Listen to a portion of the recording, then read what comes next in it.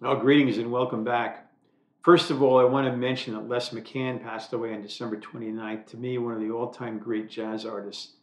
So sad to hear of his passing, and I'll be listening to the song compared to what one of my favorite tunes of all time, which he co-wrote with Eddie Harris, and he certainly will be missed.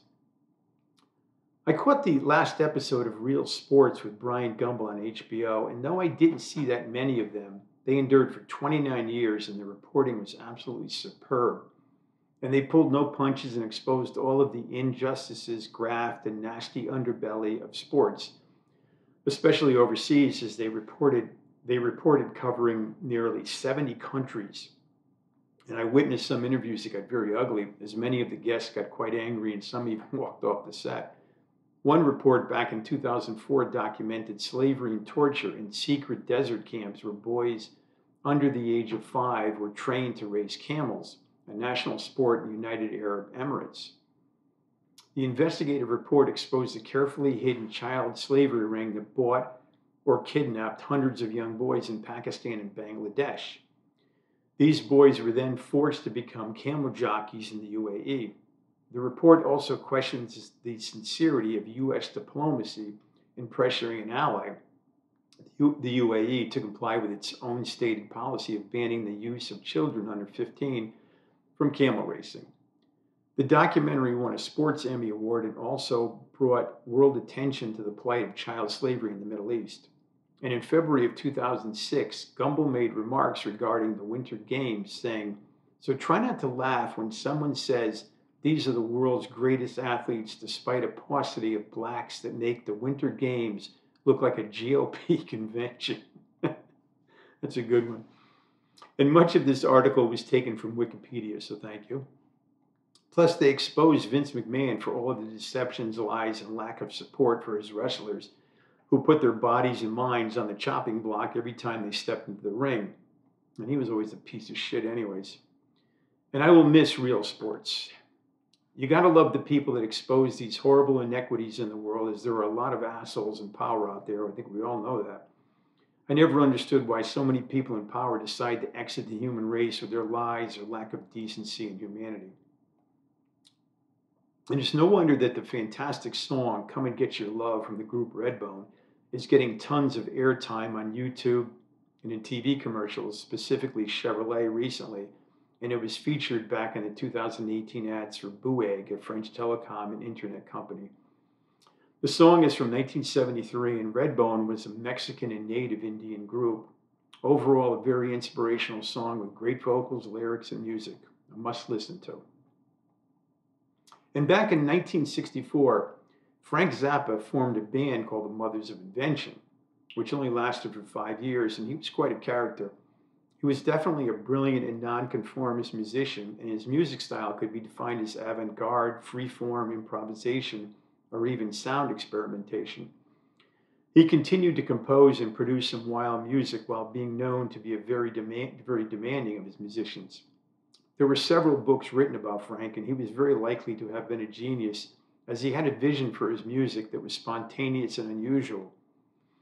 And I won't go too deep into this, but he also crafted the PMRC Senate hearing, or the Tipper Gore Frank Zappa hearing, as he, Dee Snider, and John Denver passionately defended artistic freedom before the federal government back in 1985. I do recall some of the other hearings that he was involved in back the late 80s and early 90s, I believe it was, on drug trafficking, bringing up the statistics on the amount of drugs that come into this country, and he's stating that 95% of all trafficked drugs come into the United States, which of course translates into 5% for the rest of the world. It's crazy. But I could not, for some reason, find much info online about this, and sometimes I don't have the patience to rummage through dozens of online posts on specific topics. I'm not a very patient person anymore. I guess I never was, because at my age, the clock is ticking faster and faster all the time. And my wife is going to a health facility 4 days a week in the morning before she goes to work in response to her open heart surgery about 4 months ago. And she was telling me that her trainer is very driven and intense. And I told her that she should tell the trainer that you're freaking me out here and you're going to give me a heart attack after having surgery to prevent having a heart attack. So ease up a bit.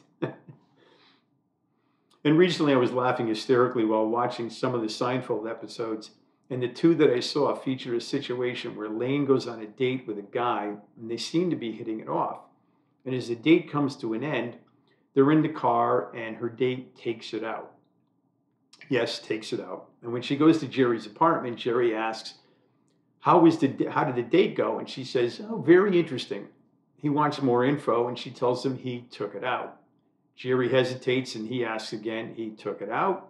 She responds by saying, he took it out.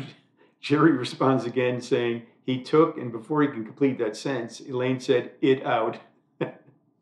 It's much funnier on screen, especially with the cast.